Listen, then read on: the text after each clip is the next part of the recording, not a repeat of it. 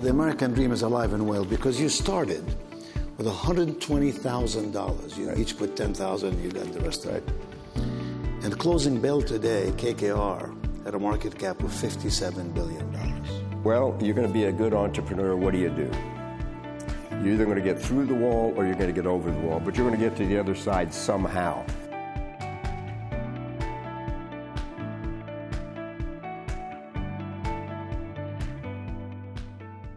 Henry Kravis, welcome to Guilford County and this event. These are all business people. I see 3 or 4 Hyper University business students here. They're all looking for jobs. So, you know, but they all want to start vice president. You know, that's sort of the idea. I don't blame them. So, Henry Kravis, you were born in Tulsa, Oklahoma, and then you went to Claremont McKenna College in California. Then you went to Columbia to get your MBA. And then you got a job at Bear Stearns. And you were a partner by age 31. And then something happened you didn't like. Someone didn't like your idea. And you and your cousin George left and started KKR. What's that all about? What happened? Let us in on the secret. Well, you know, it's interesting. We were at Bear Stearns. George Roberts, as you said, is my first cousin. He grew up in Houston. I grew up in Tulsa, Oklahoma. And we had been, along with Jerry Kohlberg. Jerry was 19 years older than George and I. George and I were both 32 at the time we started the firm. And we actually went to the senior partner at Bear Stearns, said to him, we've been doing, we'll call it private equity now. It's had all different names.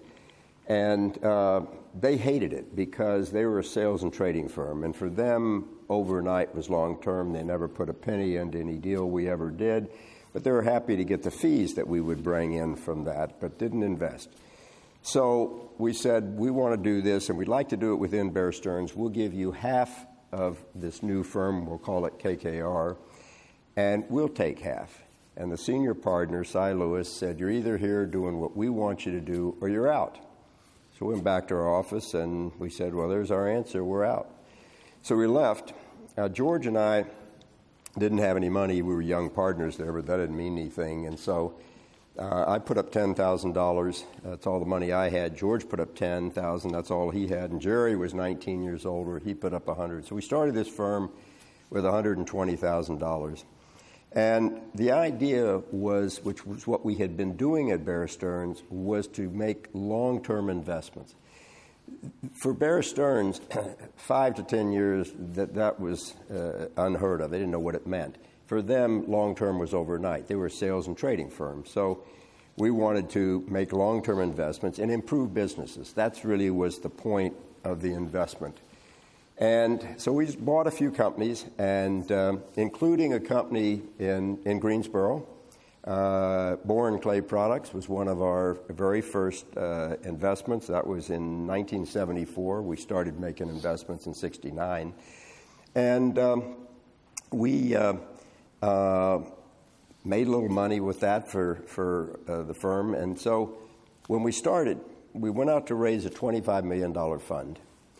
And we went to a man in Pittsburgh named Henry Hillman. Now, I had read an article that Henry Hillman had put the money up to start Kleiner Perkins, the venture capital firm, about 4 months before. So I called him, and I said, we'd like to come down. He said, great. He didn't know what we did, and we didn't know each other. And so George and I went down to see him. And we left after lunch, and he said, I'll be back to you in 2 weeks. So fine, that was sort of normal. We were dealing with a Prudential insurance company, Mass Mutual, all took a long time. And he, 5 days go by, and his right-hand man, Wes Adams, called me. He said, did you not like us? And I said, well, what do you mean? He said, we haven't heard from you. It's 5 days since you were here. And I said, well, Mr. Adams, I thought that you and Mr. Hillman said that you'd be back to us in 2 weeks. And he started laughing. He said, that's right. He said, that's what we said. But he said, the minute you and George walked out of the room, Mr. Hillman said, you know, I like those young guys. I want half their fund. So I did the Toyota Leap thinking I'm on a payphone at the O'Hare Airport thinking, wow, we're in business. Well, not so fast. You have to understand, we have left Bear Stearns. We had no money. We each had 3 kids. We're both 32 years old. And we couldn't raise a $25 million fund on terms that made sense. I'll tell you what happened. So he was going to give us the first half of it, $12.5 million. We went to the Prudential and Mass Mutual. They said, we love you. You made us a lot of money. We'll take the other half, but. And the but was they wanted to be the investment committee. And George and I had had enough dealings with them that we didn't leave Bear Stearns to go to work for the Prudential. Now, I'm sorry if anybody in the audience is from the Prudential Insurance Company, but we did not want to work for the Prudential. So we said, thank you very much. And there we are, no money, no job, and no office, actually, at that point. And, well, you're going to be a good entrepreneur. What do? You're either going to get through the wall or you're going to get over the wall, but you're going to get to the other side somehow. And so we went to dinner, and we had a cocktail, and we said, okay, we got a problem. We're out of a job, 3 kids each. What is it going to take to run KKR? We had 2 offices. George was going to be in San Francisco. Jerry and I would be in New York. Held our finger in the air and said, $500,000. Okay, let's go to 8 individuals and ask them to put up $50,000 each. And if they put up the $50,000, that's $400,000. The other $100,000 we figured we need, if we bought a company, we get a fee. Now, you committed them for 5 years, did you not? Yes, and we committed them for 5 years at $50,000 a year. And what we said to them is, in return for that, we will give you the right to invest in any deal we have, deal by deal. But and then if you come in, we said, okay, we've got to get part of the profit. Well, there was no such thing as carried interest in 1976. So all George and I knew was the oil and gas business, because George's father was an independent oil and gas operator. My father was a petroleum engineer. And in the oil business in those days, what was standard was called a third for a quarter. And that meant if I came to you, Nito, and said, we're going to drill a well, if you have the money to put up, I'll put up 25% of the money if you'll put up 75% of the money. But in return for that, we want a third for a quarter, which meant we wanted 33% of the profits for our 25% interest. So George and I knew that. That's all we knew. So we said, why don't we do that? We got partway into our dinner, and we said, well, that's all great, except we got one problem. We don't have 25% of the money to put up. We have no money. So what are we going to do? We said, well, what does that sound like? So we picked 20% of the profits. Now, when I tell that story to private equity people or tell venture capital hedge fund people, they always say the same thing. Why didn't you pick 25%? Easy for you to say, we had no money, no job. We're just trying to get started. And there was no industry. I mean, there was no one doing what is now called private equity. So that's really how we got started. We started with 20%. So the interesting part to me is that the American dream is alive and well, because you started with $120,000. You each put $10,000, you got the rest of it. And closing bell today, KKR had a market cap of $57 billion. That's right. I'm interested in knowing, and I suspect many people here are interested in knowing, what are the fundamentals that you look at? When you look at a company, what are the fundamentals? What are the 1 or 2 or 3 things that you look at that says to you, I think this is a great opportunity. I think we can make something of this. What are those fundamentals? Well, there's no set thing. In fact, we had an investment committee meeting today, and one of the things that's pretty standard is what's the industry? And where does this company fit in the industry? Because if it's number 7 in an industry, unless you have a pretty clear path to get it to 1 or 2 or 3, it's pretty tough to do anything, unless it's a niche business. So what we're looking for is, what's the industry like? Is it the buggy whip business going by the wayside, or is it a real growth business? So we look at that. We look at, and management is key whenever we buy a company. Now, mistakes that we've made over the years is we waited too long to change out a bad management team. And I will say this, that pretty much what you see is what you're going to get when you first meet somebody. Yeah, you can change them around the edges, but after you spend, a number of hours with them, you pretty much size up the person. And we used to make a lot of mistakes. So today, do we have somebody in mind who can be the CEO? If not, is there a big enough group of people that we could draw from that could come in and run it? So management is key. The industry, management, where is it? And I'd say another thing that is very important is our risk factors. What somebody told me years ago, and I've never forgotten it. If you always worry about what you can lose and never worry about how much you'll make, you'll always make money. And it's so true. Say that one more time, Henry. If you cap your downside, don't worry about how much money you're going to make on the upside, then you're going to probably always do well. Mm-hmm. So one of the things we'll look at is what's the risk involved. Okay, if we're going to buy the company, what's the price we have to pay? And by the way, I will say that we've never been, our mistakes we've made have not been because we overpaid.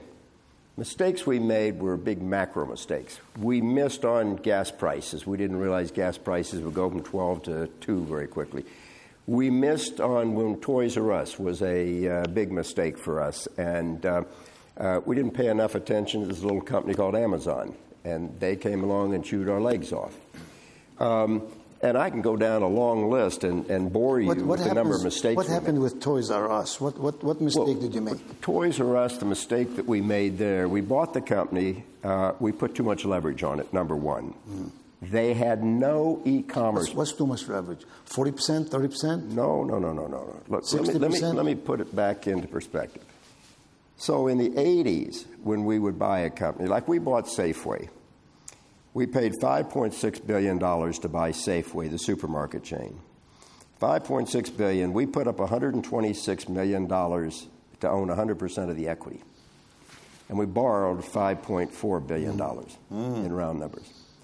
Today, you can't do that because, one, prices are higher. You can't put that kind of leverage on, nor should you. So today, if we buy a company in today's market, you might pay, let's say you pay 12 times EBITDA, earnings before interest, taxes, depreciation, and amortization. You would put on maybe 4 or 5 times debt, which means the rest of it has to come in the form of equity. Mm. So the thing that the mistakes we made on Toys R Us, one, they did not have a good e-commerce program. And they were relying too much on Amazon to run it for them. And Amazon learned about the toy business from Toys R Us and then said goodbye. And there we were without anything, and they gave it to them. So that was a former management, but we inherited a contract we couldn't get out of.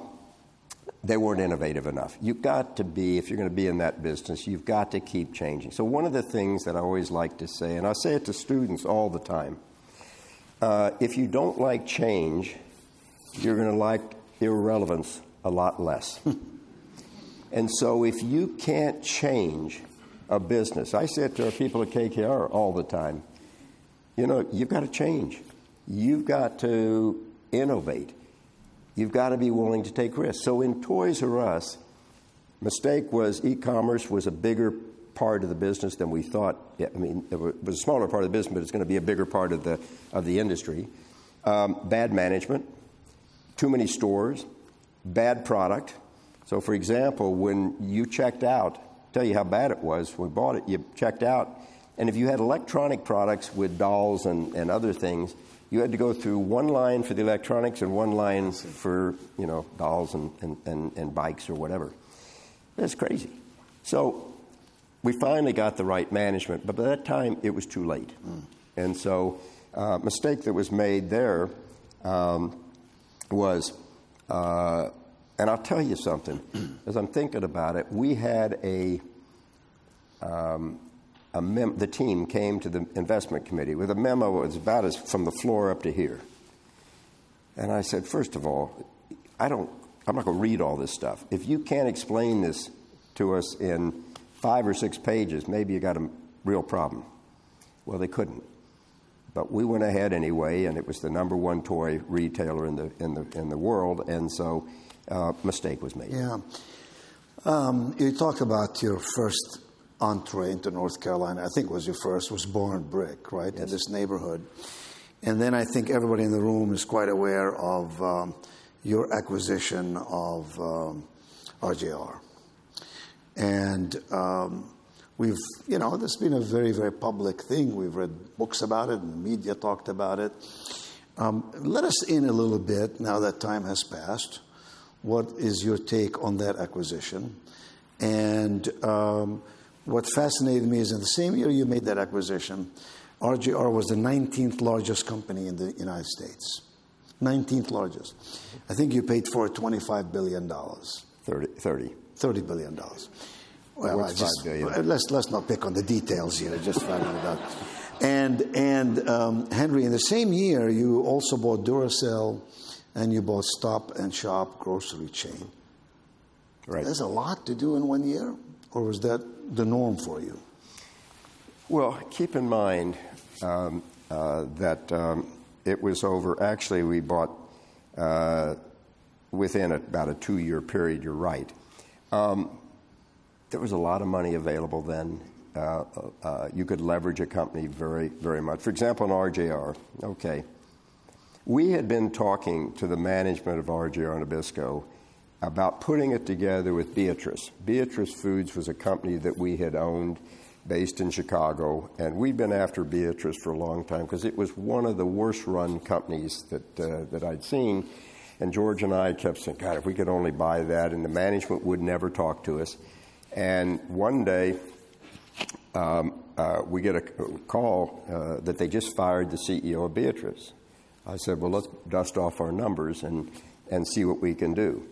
Now, I'm going to lead up to RJR in a minute. And so we did. We said, this would be great. I called the banker, and I said to him, his name was Ira Harris, and it was at Solomon Brothers at the time in Chicago, and I said, we'd like to buy Beatrice Foods. Thinking to say, you got to be kidding me. And he said, well, if you have anything to say, put it in writing. Now, today, you probably couldn't do this. I called my secretary in. I dictated a letter, said, we'd like to buy the company. Here's the price, roughly, that we would pay. And I sent it off, figuring, well, nothing's going to happen, or the lawyer's going to call back. Not at all. He called back 2 days later. He said, we want to come see you. So he and the interim CEO came to meet with me, and long story short, we ended up buying Beatrice for about $8.6 billion. After we bought Beatrice, we then thought about combining it with RJR Nabisco. And we'd had a number of conversations with Ross Johnson. And Ross got the idea, geez, maybe I could buy the company. And Henry and the CEO at Beatrice give me a really good idea. So he went off and talked to a couple good friends of his, and they put an offer in at $70 a share. Well, we looked at it, George and I looked and said, this is crazy. This company is worth over $100 a share. They're stealing the company. And so that was on a Friday. We worked all weekend, and on Monday afternoon we sent a letter in at $90 a share. And, well, that started the bidding contest. And so what we saw in it was a very poorly managed business. We saw a business that had incredible potential. We were worried about the tobacco business because that was a part of it, but that was the cash flow machine. But we were worried about that, what happens to it in the future. And at the time, we thought they can last long enough. It's not going to be a real problem. And so we send the letter in. And the next thing you know, they come back a week later with a $95. And so we're going back and forth. Well, just give you an example of the waste that was in that company. So I get a call one day from our lawyer, and Dick Beatty, and he said, do you know one of the senior executives at RJR by the name of G. Shepard. I said, I don't know any G. Shepard. And he started laughing, and I said, what are you laughing about? He said, well, that is Ross Johnson's German Shepherd, and that German Shepherd flies on one of their 11 airplanes by himself. So whenever Ross Johnson wanted to get his dog out to visit with him, he'd send the plane for him. That was the tip of the iceberg, you know. I mean, there was just waste everywhere. First of all, what company has 11 airplanes? They had 11 airplanes. And so we just saw where we could run the business so much better than it had been run. We were lucky enough to be able to attract a guy named Lou Gerstner, who was the president of American Express, to come and be our CEO. And, you know, we went to work and improving the business. And so we go through all of this, and in the end, it was a lousy investment. Yeah, we fixed a lot of it. We wanted, after about 4 years, we were going to split the company into two. We were going to go with the tobacco business as one separate business, and the food business, the Nabisco business, as a separate business. But we had to wait 5 years to do it. Otherwise, there was a big tax splitting the company apart. After 5 years, we could have done it. And then we were worried because then a couple of investigations started on the tobacco industry in general, and we knew we'd be dragged into that as well. So we couldn't split it apart. And honestly, the bottom line of RJR and Nabisco, we made a little money, but not a lot. It got more publicity than it probably should have. I had the opportunity to go to Washington and meet one-on-one with 33 senators to talk to them about, what this was, what we were doing, and the House Ways and Means Committee. They wrote a book about it called Barbarians at the Gate, and here we are, 33 years later or something. And we're finally getting rid of that name, Barbarians at the Gate. So in short, it was not a great investment. It was a great experience. They made a movie out of it, which was lousy. I don't know. If any of you saw it, I have yet to see the whole movie. I've fallen asleep twice trying to watch it. But don't feel badly. My wife, Mary Jose, who's here, she'll tell you I fall asleep at all the movies, so it doesn't matter. But that is it didn't depict what really happened. The book, on the other hand, if you haven't read it, it's an interesting read. And I would say it's about 85% accurate. The quotes aren't, but the story and what happened, actually I learned a little from the book about what the other side was doing, which I didn't know exactly what they were doing. And it was craziness during this time because it was this fever of, we've got to win. And we were in the same mode as Ross Johnson and his team. And Ross had teamed up with Shearson Lehman Brothers, and they had Jim Robinson from American Express was helping them and so forth. And it was sort of crazy. It was a crazy time when you think about back on this. And I'm often asked, would you do it again? Yeah, I'd probably do it again, but do it differently. Why do you have a sign in your office that says arrogance kills? Have you been in my office? When you were out of town, I went there twice. Well, let me tell you, Nito, it's exactly right. That sign, my long-serving assistant had it made for me and framed one Christmas because she said she'd heard me say that so many times. And I just don't believe anybody should be arrogant. I don't care who you are. You know, we all get dressed the same way and, all given equal opportunities to a degree. And I just don't believe in arrogance. And I've seen more companies and more institutions and more people fall apart because being arrogant. And that's why I have it there. And I talk about it a lot. You talk a lot about corporate culture. Yes. What is, in your view, is the, if not ideal, a highly effective corporate culture? Well, it's an interesting question. When Jerry, George, and I started KKR, we had two conversations back to back. The first conversation was how we can split the economics. That took about a minute and a half. Jerry, you're putting up $100,000. You're 19 years older than George and I. We're putting up 10 each.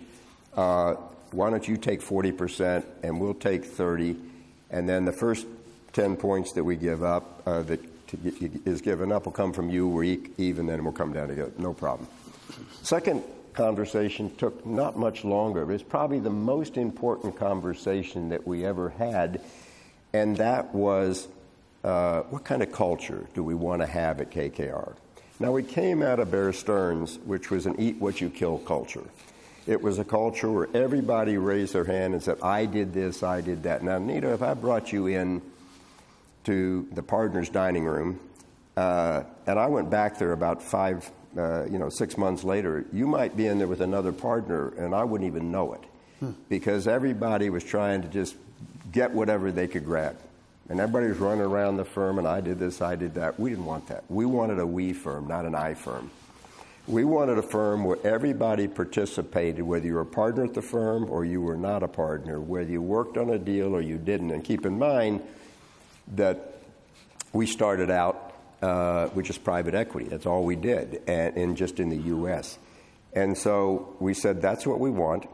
And today, here we are 47 years later. We had our birthday yesterday, and it's exactly the same culture. That is our DNA today. It is the most important thing. I tell young companies when they say, what piece of advice would you give me? I said, have a culture. Whatever culture you have, talk about it constantly. I'm not going to tell you what's the right culture for you, but I'll tell you what's the right culture for us.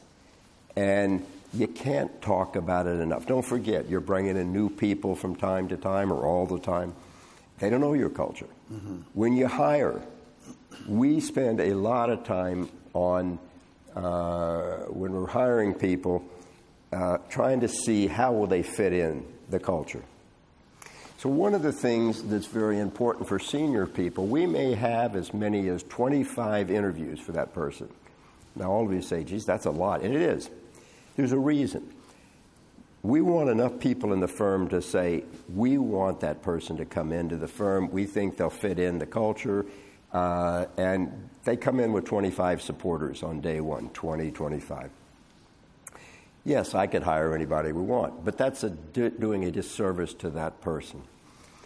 We're looking for signs of, are they an I person or are they a we person? Are they a team player? If we're interviewing a CEO, for example, for a job, what I'm looking for is how many times did he talk about his team? Or she talk about her team? Did they only talk about themselves? I did this and I did that. Well, you know what it's like. You run a huge university, and very well, there's no way that any of us can do it by ourselves. I don't care who we are. And so we're always looking for people that want to be part of a team. And so when we review people at the end of each year, we review them in 4 areas. One area, and no particular importance, ranking. One is management and leadership. These are particularly our top people.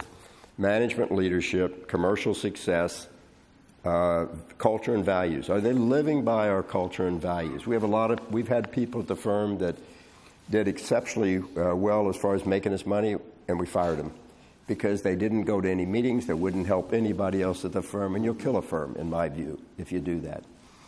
So that, and then the 4th area is diversity and inclusion. Very important part is we're trying to make sure that we have not only diversity in gender, ethnicity, but we want diversity in thought. So we want different people all the time. Too many young people want to hire people like themselves. And I think it's a big mistake. You want people with different views, different perspectives. Now, I have to say, and I give Mary Jose a lot of credit for this, she kept asking me, well, you don't have enough women in the ranks at KK, in the senior ranks. And she was 100% right.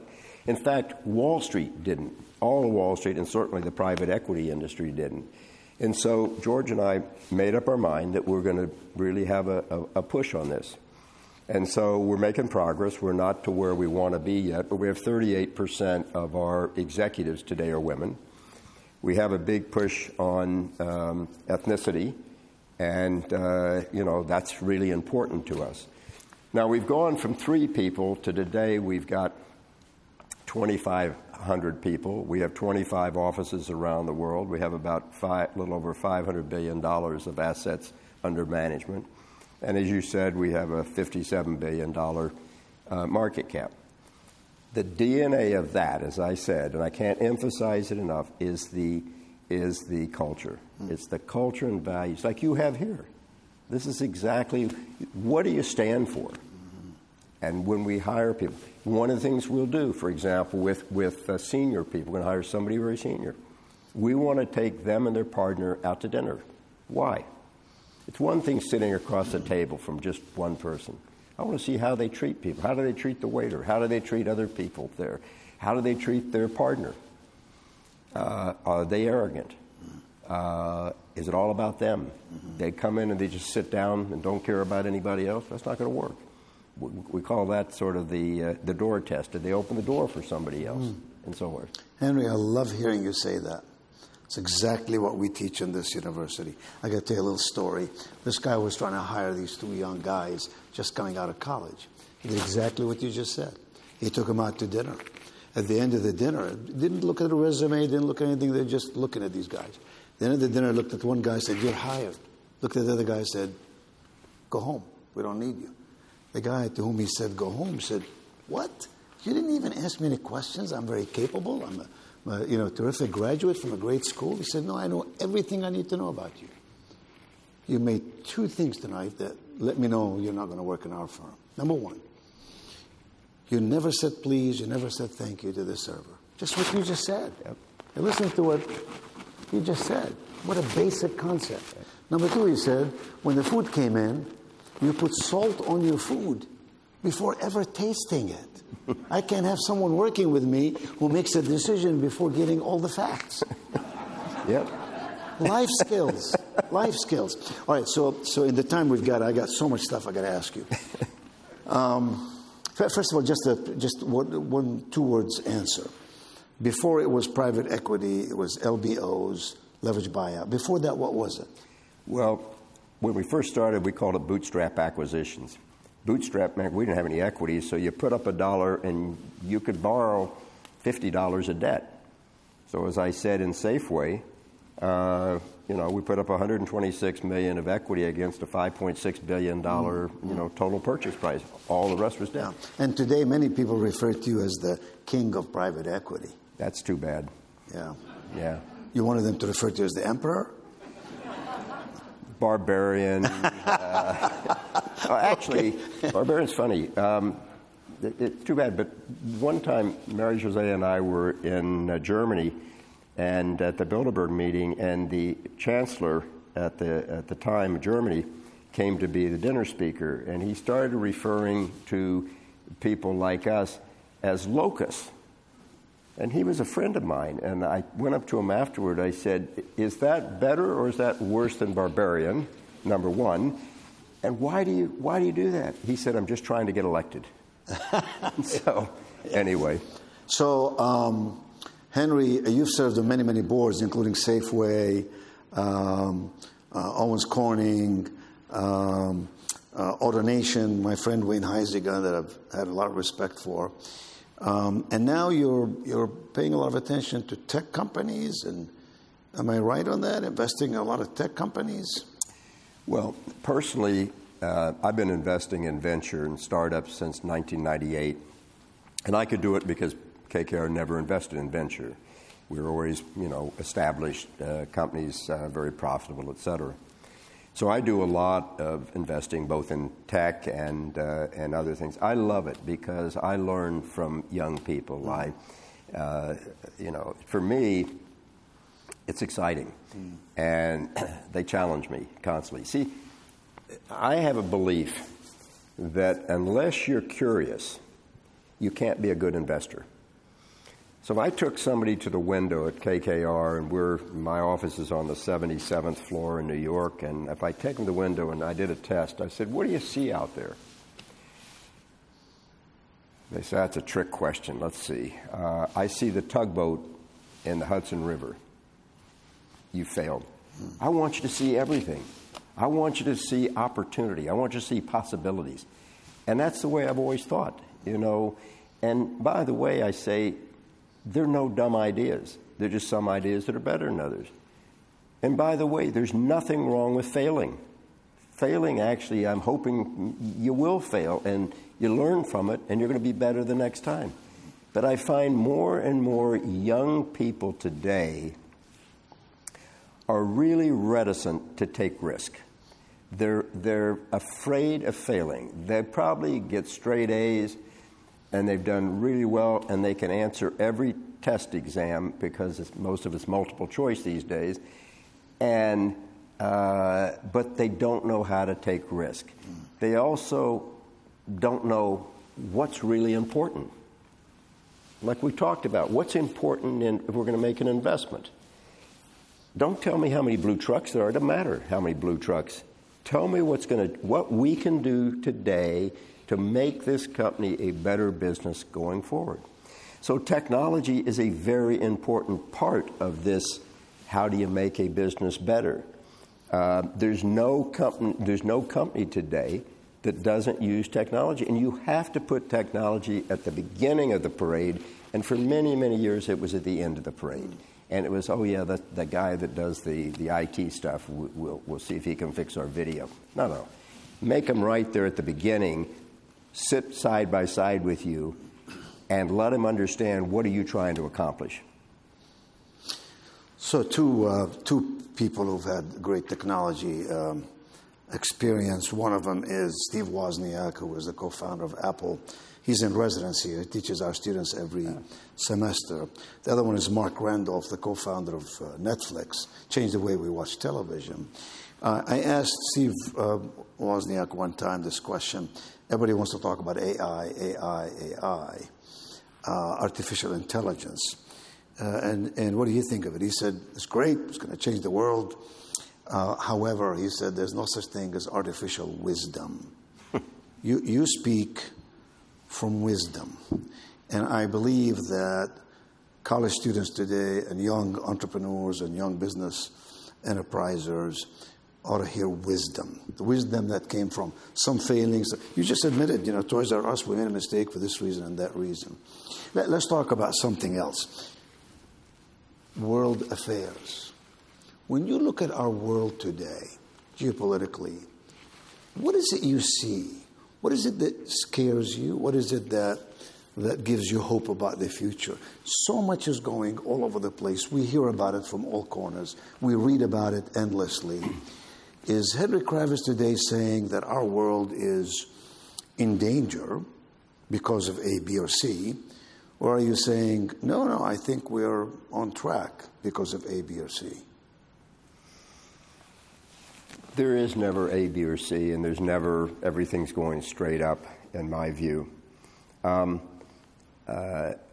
If you ask, what is my biggest concern? My biggest concern is what you teach here and what other schools teach.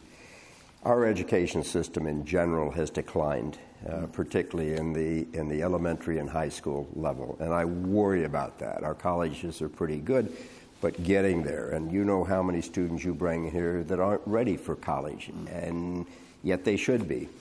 I'm chairman of SCO, we talked about in the introduction, and we do a diagnostic test when we bring kids in. And so how many kids have a 90 or above in the public schools where you are? And all these hands go up and so forth. I said, well, look, why don't you forget about that 90. We're going to give you a standardized diagnostic test to see where you really are and where you should be in ninth grade. That 90 and above is 55. So that means every kid today in the New York and the San Francisco school systems, which are our two areas right now before we're here in Guilford County, are failing. What's my biggest concern? It's exactly that. I worry about what does that mean, what they're teaching. They're teaching all sorts of stuff, but they forgot to teach history. They're not teaching English. And as you said, the wisdom side of it. But is that true all over the world? I mean, in China, India, They're teaching a lot of things, right? They're trying to eat our breakfast and lunch every day. There are more people in China learning English as a second language than there are native English speakers in the entire world. That's exactly right.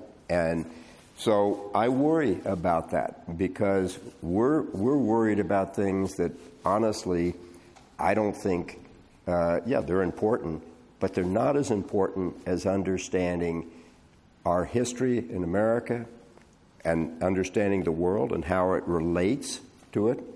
I wish colleges did more like they do in the UK and do in France.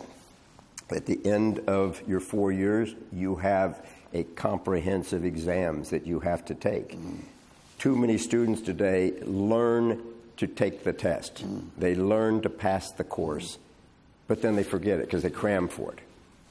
Today, I worry about that. So if we lose our education and the quality of education that we have in America, we have a chance of moving toward losing our democracy. And that's a big statement, but I'm worried about that. So if you say, what am I worried about? Look at the number of countries where democracy is declining in one way or another. And I worry that we stand a chance, if we're not careful in this country, of diminishing our democracy. Now, having said that, what we need in the country, in my view, is leadership. We need real leadership, somebody that doesn't care, Republican or Democrat. The problem is today, nobody talks to each other. You know what it's like being a college president, how many times you have somebody come on and you see it on college campuses, and if they're too far to the right or too far to the left, no, we don't want them here. We don't want them here. I want everybody, okay? We went to college to learn from other people.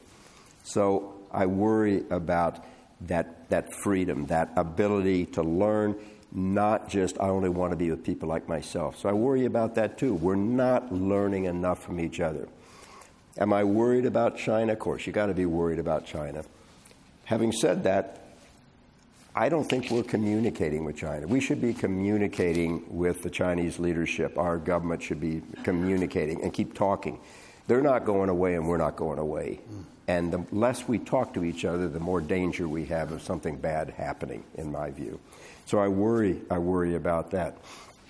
I can go on. Having said the worry side, this is the greatest country in the world. This country has, so far, if we don't lose it, and that's what I'm talking about there, we have today more opportunity than anywhere in the world. And you just have to take advantage of it. I like to say to young people, take one sentence out of your vocabulary, and that is, I wish I had. Don't ever look back and say, God, I wish I had talked to that person, or I wish I had tried that. Even if I failed, I wish I had tried it. And too many times, people look back and say, I wish I had and I didn't do it and I missed a real opportunity. Let me tell you, students, one thing. There is no perfect job when you come out of college unless you are really lucky. Too many times, young people say to me, I said, what are you going to do? I said, I'm looking for the perfect job. I said, well, you're going to be looking a long time unless you get really lucky because there isn't that perfect job. Just get into the workforce, and you never can tell. Open your mind and say, I'm willing to try a lot of different things. Because you never can tell. You may be on a plane going somewhere, and you're sitting next to somebody who's the CEO of a company, and you start talking. You say, geez, you sound really true. I'd love to have you come interview. Well, you didn't think you'd ever go to that company. I'd also tell you, go live in another country and learn what another country's like. Too many people say, no, I only want to stay in my neighborhood. You're missing a real opportunity because the world is not your neighborhood. I promise you that. And I can go on and on. You have no idea. We've got a couple of High Point people here. You have no idea. You're describing High Point University. Experiential learning, global education, we give it free, tuition free, because we want you to go and see the world and learn from the world. We even have a cross-section of an airplane on campus. We teach you how to sit down, talk to the guy next to you, ask the right question. Listen, Henry, you've got to be concerned about economics. You've got to be concerned that the second major bank in this country just failed. You got to be concerned about the fact that inflation has gone up to a high level. You got to be concerned about the fact we've just gone through COVID and supply chain almost brought us to our knees. The reason I haven't mentioned the economy, because it's transitional. I've always been a believer what goes up comes down and what's down will go back up. When you went through the global financial crisis in 2008, 2009, none of us had ever been through anything like that. And I've been doing investing for 54 years. And I thought, well, what can I tell people that is going to keep them calm? And I said, focus on what you can control. There's noise in the system, and you'll read stuff, you're going to hear stuff 24 hours a day, 7 days a week, but there's not a darn thing you can do about it. But focus on the company where you're involved. Can you help them cut costs? Can you refinance the debt as soon as the debt markets open up and so forth? We got through that just fine. And if you want to know, okay, where are you on the economy right now? Well, I'll tell you where I am on the economy. I think we will have a recession. You can't have interest rates continuing to go up, and right now they're just under 5%, the Fed funds rate. They'll go to a little over 5, in my view, this week when the Fed meets, and I guess they'll do another quarter. 4 out of 5 times since the 1970s, when interest rates got above 5%, you had a recession. So, what's surprising right now is the economy in the U.S. and in Europe, for that matter, is as resilient as it is. I think people are still working off savings that they had. I will be the first to say I think our government, both Republican and Democrat side, did the wrong thing in paying people during COVID. They should have given money to the companies to keep people employed. What happened is people dropped out. They lost their skills of showing up in the morning, working, and so forth. And many people, by the way, earn more money not working than working. I think it's a big mistake. In France, for example, they basically gave the money to the companies to keep the people employed, and it worked. So today we have a lot of people that have dropped out of the workforce. We had about 62% participation rate or so. But what's happened today? Where are we? So you've got the capital markets have basically dried up. IPOs, bond offerings, and the like used to be running normal at about 8% of GDP. Right now they're 1.4% of GDP, which means nothing much is happening in the capital markets. The stock market in general is down 25% for most companies. And when you start to get under 25%, the history has shown since the 1970s that you've had a rebound in the first year when you come out of a recession of about a 19% increase in markets. For 3 years, it's about a 10% increase. For 5 years, it's about the same. So, I look at this as opportunity, but we're not there yet. Because I'm surprised, honestly, that the stock market is as high as it is right now, given that here's what I feel like. I feel like I'm on the beach, bright sun, the sea is as calm as can be, and I read, though, that there's a tsunami coming. You got to be kidding. There's no tsunami. Look how nice it is. That's sort of what I feel like right now. I don't feel yet that we're into where we're going to be. But we think, and I think the same, that in the end of this year we'll have a recession. I'm not calling for a deep recession. I'm calling for a recession. And into early next year. We're calling for this year about a 1.5% GDP growth for the year. Your first quarter was, I think, 1.1. Probably a slowdown. Next year, even lower. 0.5% to 1% growth is what we think it'll be. But more importantly, we think margins in companies will decline. And so because you can't have inflation like it is, you can pass it on for a little bit, but at some point, the consumer and the customer, whether it's business to business or business to consumer, they say, no mas, okay? We're just not going to pay that. And so then somebody has to absorb that if they're going to sell it, and that's the company. So we see margins being squeezed over the next 12 plus months. But we're going to come out of all this. So there'll be a time to really lean in. And we've made our best investments when we lean in. I think inflation is going to stay high for a while. I think growth is going to stay low for a while. But there'll be a time when we feel, okay, let's really lean in. Now, having said that, there are always going to be opportunities, companies you say, that's a great company, and yes, we're probably paying more than we should today, but we'll never buy it otherwise, and we will lean in and buy that. Well, hope is eternal, I think is what you're saying. Don't give up. Well, but not that. Look at history. You know, I don't expect the world to come to an end. I expect China to continue to be strong. But by the way, China's got lots of problems. You know, China is not a panacea by any stretch. They're coming out of their COVID lockdown, which was horrible, and they'll probably grow 5 or 5.5% this year, okay? But, you know, starting from lower levels, and they'll do fine. And that's one of the reasons I think we'll get through this as their growth continues. We'll benefit from that to a degree. Europe is better today than I would have expected it to be. Gas prices are lower because they had a warmer winter. So they were able to store, didn't have to pay as much for gas. That was actually helpful. So, you know, you got a little growth in Europe. It's never been high growth, but you still have growth there. So, you know, you got to look everywhere for opportunities. If you had asked me, asked me 5 or 10 years ago, do you think you'll ever buy a company in Vietnam, in Ethiopia, in Serbia?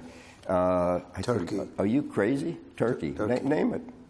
I'd say crazy. Well, we bought companies in every one of those because you're always going to find some opportunity somewhere to invest in. I'm curious, for a leader as busy as you are, as intelligent as you are, as invested as you have been, why and how did you become so interested in SEO? SEO is a nonprofit. Your history has been, well, you've been very philanthropic, and there's evidence of this everywhere. In fact, the Carnegie Foundation gave you the Medal of Philanthropy. This is just good work for the good future of America in educating young people, ensuring that they too will have an opportunity. Why is it that Henry Kravis, at this stage in your life and for the last umpteen years in SEO, you've given so much interest? Why are you here tonight to talk about, I forced you to talk about other subjects, but really you want to talk about SEO and how it benefits students. Tell me where you find that time, and what is it that drives you so passionately about it? Well, first of all, anybody that says, gee, I just don't have the time to do it, you find the time. You make the time, because I think that's a lame excuse. Years ago, when I was in my 40s, I called David Rockefeller. David was one of the greatest philanthropists around. And I said, David, would you have lunch with me? And he said, yes. And I said, you know, I'm just starting to make a little money, and could I ask you how I can best go about it? And he said, I'm not going to tell you where to spend your time or which charity you should get involved with. I'm going to only tell you one thing, that whatever you do, get involved. Don't just write a check. And I always remembered that. And so I was lucky enough to have been involved in a number of things. And I have always been the kind that I either like to start something or take on a challenge where I think I can really grow it. And so I'd never heard of SEO in 2007 or 8, something like that. And one of my partners came to me and he said, we have a chance to sponsor and really kick off a program and for SEO for the alternative investment area. And I said, SEO, that's search engine optimization. And he said, no, it's Sponsors for Educational Opportunity. So I said, okay, let me meet William Goodloe, who's here tonight. And I met William, and that's all I needed to know. William, and I will say it every time I get a chance, is one of the best CEOs of a not-for-profit that I've ever had a chance to work with. And so I said, yeah, we'll kick this off and be one of the two, along with TPG, we'll kick it off. So next thing I know, same partner comes to me and he said, they'd like to have you chair their gala. I said, I don't want to chair a gala. I do that a lot. I really don't know this organization. And he said, I think you should do it. So I got talked into it, and I called William, and I said, William, what's the most you've ever raised for one of these benefits? And he said, $700,000. And I said, I don't mean to sound, cheeky about this, but I said, in New York, if you don't raise $1 million, it's hardly worth going out for dinner. And there's so many charity events every night. So I said, all right, that's a challenge. I'm going to do it. So we got lucky. We raised $1 million too. But I heard these kids that were up there, the scholars.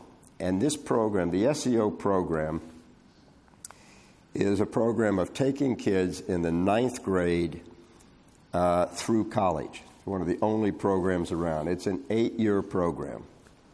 And we're not looking for the brightest kids. We're looking for minority students who come from basic household income of somewhere under $40,000 and who really want the chance to go to college.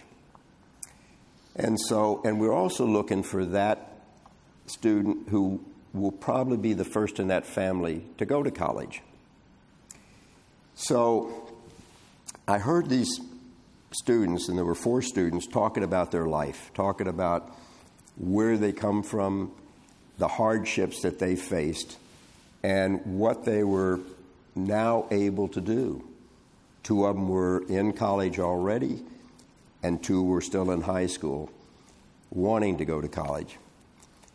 So that got me really fired up. I said, wow, there's lots of programs around that get you into college, but don't pay any attention to you after you're in. And so I started looking into this more, and William and I talked a lot about it, and I said, so tell me, in New York, how many kids are you taking in the 9th grade? Well, in New York, we're taking 125 students. As I had studied the program, I said, the program's too good to be taking only 125 students. And so when they asked me to be chairman, I said, well, William, the first thing I want to do, I want to double the number of students from 125 students in New York to 250. He said, well, that's going to cost a lot of money. I said, I got it. Don't worry. We'll raise it. And so he said, okay. The next thing I know, William and I are talking, he said, would you consider becoming chairman?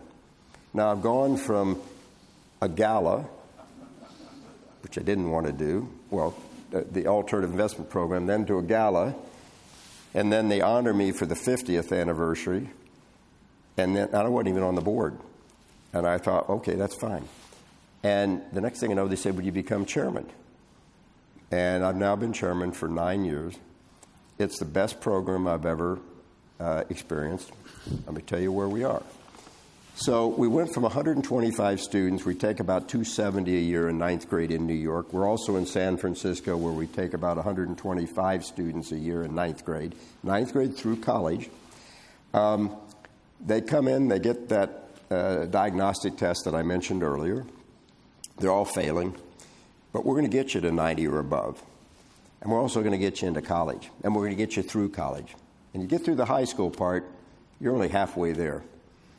So the thing that we try to do is, okay, 100% of our kids that get through. Now, I don't know how many of you in this room, if your child came home and said, hey, Mom or Dad, I got in this great program, and I'm going to go to school 40 Saturdays a year from 8:45 in the morning to 4:30, and I'm going to go the month of July 5 days a week, 8:45 to 4:30. Well, I know if any of my kids had come home and said that, I'd take them to the psychiatrist thinking they'd fallen out of bed and hit their head, because what kid wants to do something on a Saturday particularly? And so But that's not the case. These are determined kids. We get 90+% of our kids that go through the high school part. We lose about 10% along the way. 100% of those kids that get through the high school part get into college. 2/3 of them are in Tier 1 colleges. And 90% of our kids graduate in 6 years. Almost all of them get a scholarship. May I inject one thought there? Yeah. That 90% compares with 23% Exactly. national average. That's right. 6-year graduation for students who come from those backgrounds. Absolutely. That's exactly right. We score higher on the SAT than the national average, than anybody, in any socioeconomic tier, and because we're working with them. These kids, and probably, if they're lucky, they'll have one parent, because the average is about two-thirds of these kids have one parent, and there's nobody to help them at home. We basically become that support system for them. So when I became the chair, and I was sitting around talking to our executive committee, and I looked around, and everyone was a minority, and I said, "Are you sure you want me? I'm not an SEO grad. I didn't go through the career program. Career program, by the way, is a program where we're going to college campuses, over 100 of them, and if you have a B average or better and you're a minority, we will interview you. If you pass the interview, we give you 12 online courses. You pass those, we will send your resume out to companies and get you a summer job." And today, we're just under about 900 jobs that we get during the summer for these kids. And 93% of these kids last year got full-time offers. These are paid jobs. These are paying jobs for the summer. So we get that, but then we have the scholars part, which is different. That's 9th grade through college. And that graduation rate's incredible. Now, I always ask the same question to these students when either they're over at our house for a cocktail party raising some money, or they come into our board. How many times did you think of dropping out? Every student said, "Well, many times." I said, "Why didn't you drop out? Who wants to go to school on Saturday?" Now, I thought they were going to say my mother wouldn't let me or my teacher wouldn't let me. Not at all. I didn't drop out because of peer pressure. 100% peer pressure. We all, even though we're at different schools, we bind together on these Saturdays. And we're in it together, and we're going to pull each other along, and we're going to get through the program. Now, when I spoke to the executive committee, one of the things I did right away, I said, "Well, buckle up. We're going to go fast. I want to take this thing nationally." Now, I didn't have a complete understanding of how labor-intensive it was. This is 9 years ago. And I learned from San Francisco that it is really labor-intensive. So during COVID, we were forced to go online. There's 3 things we had to get the kids. 1, you had to get them a computer. That was easy. 2, you had to make sure they had Wi-Fi. We got them that. And 3, you had to get them a place where they could work. That was the hard part. You couldn't do that because they're in small apartments in New York or small houses. And so, but we got through and we did just fine. But it gave us the idea that we could go national, that the dream that I had of taking it national, we could do it if we did it online. Now, my dear friend Bobby Long, I had talked his ear off over the years about SEO and told him how great it was. And I told him, I said, "You know, we've got this ability now, we think, to do it online. We got a consulting firm in, and we think we can do it online." And Bobby says, "I want to be the first county to do it, Guilford County." And I said, "Are you sure, Bobby? It's a lot of money." He said, "We're going to get it done." He said, "This is exactly what we need for Guilford County. It's exactly what we need. We're losing employment here. We're losing the ability to keep the young kids involved and so forth." And so it is really Bobby very much that got behind this, and that's why we're here where we are today. And We're kicking this off. We have kicked it off in March, our first class. It's not big, but that's the way San Francisco was. San Francisco had about 10 or 15 students the first year. They've got close to 125, 140. This will grow, and I'm excited about it. Yeah. Well, just know that Bobby does a lot of things like that. But Bobby knows how to bring people together, like you have, for the good cause, and then we move onward and forward. It's all about choices we make and the leaders we choose to work with. So, Henry, let me ask you. Our time has run out. You've been very patient with me, and I appreciate it. And I appreciate you, ladies and gentlemen, being here and listening attentively to, I hope, what is, for many, a once-in-a-lifetime opportunity to be in the presence of a person who has done it over and over and over again with great success. Henry, finish this sentence for me. If I could live my life over again, I would change. If I lived my life over again, I probably would have educated my kids differently. My kids were given every opportunity. My son went to Duke and Brown. My daughter went to Harvard. But I would have pushed them harder, quite frankly. You're saying you would have sent them to High Point University. Is that your point? You know, there's not... You would have been happier with their outcomes. Well, let me tell you, there's a lot to that. No, I'm serious. Yes. You know, I didn't know much about High Point University till I started seeing your ads in the morning. I thought they're fantastic. And you and I have talked a little bit about that. I thought it was fantastic. No, I would have really pushed them more to do more things with the opportunities they were given. And, you know, oftentimes I say, and I love them, and they're wonderful children, and they've given Mary Jose and me 6 wonderful grandchildren. And how old are they, the grandchildren? They go from 4 to 16. And so I've been blessed in many, many ways.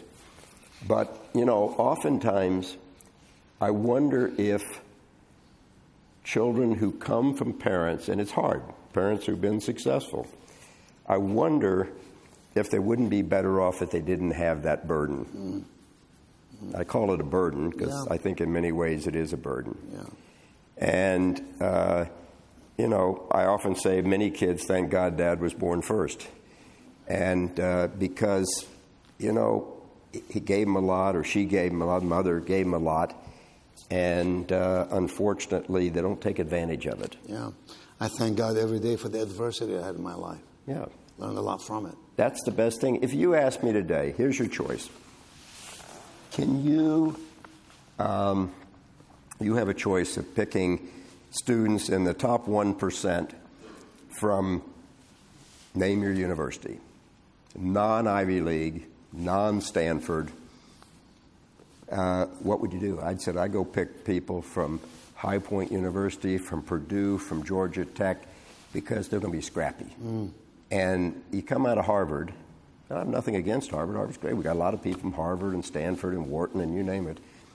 But to come out, unfortunately, feeling entitlement. Nobody should feel entitlement. And I'm looking for that student or that person who's hungry. And if you can teach that here and give them the tools, they'll go a long, long way. One last question of you. I, Henry Kravis, want to do this before my time on earth comes to an end. What would that be? That's a good question. I want to spend as much time as I possibly can with my wonderful wife, Mary Jose.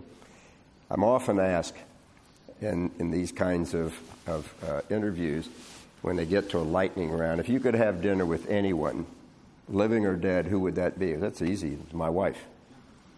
And I mean it. We have a great relationship. We have a lot of fun together. We explore the world. You're getting a lot of us in trouble as you speak. That's why I hope you know that. But that's why I'm saying it. You know, there's no free lunch here. You know? Thanks a lot, Henry. You may think just putting my name up here that's going to get you someplace. Forget it. Well, this has been fun. Has it been fun for you? Yes? Thank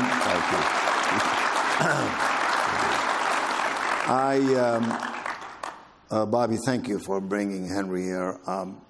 I wish, honestly, Henry, I have a regret this afternoon. Every student at Hype University should have been standing around this room listening, because the greatest lesson that any one of us could ever have is to know that who you spend time with is who you become. What you choose is what you get. And to your point, how you change is how you succeed. And the more exposure we have, this is why we have in residence 50 people, as I told you, business people. Because the more exposed we are to people who have done it, have been there, have learned how to be leaders, Rob, these are the ones who are going to culminate a future for us that is going to be healthy and purposeful for one and all. Can I tell you something? I like you. I've read a lot about you. I think often we get misrepresented. You know, we read about people, we know people, and, you know, you're a very warm person. You know, do you drink beer? Do I drink beer? Of course. Well, I'll hang out with you someday, and I'll buy the beer. We could have some fun. Yeah, we can have some fun. You know, it's fun. We might let Bobby come in and be with us, too. I hope so. It's funny you say that. So one year, this was after we bought RJR, and for some reason, the Financial Times decided they wanted to name George Roberts and me Men of the Year. So guy comes in. I wasn't sure I wanted to interview because I didn't do much of any of that at the time. And we finished the interview. He said, "You're not anything like I thought you were." I said, "What'd you think I was? 2 heads and horns?" He said, "Close to it." And I said, "That's the problem." Yeah. You know, spend time with people, Yeah. get to know them. When you get to know somebody, you appreciate them a lot more. So I'm getting to know you, and I like you. Well, I'm not taking your job. Don't worry about that. You're doing too good a job. Andrew Kravis, thank you for being with us. Thank you.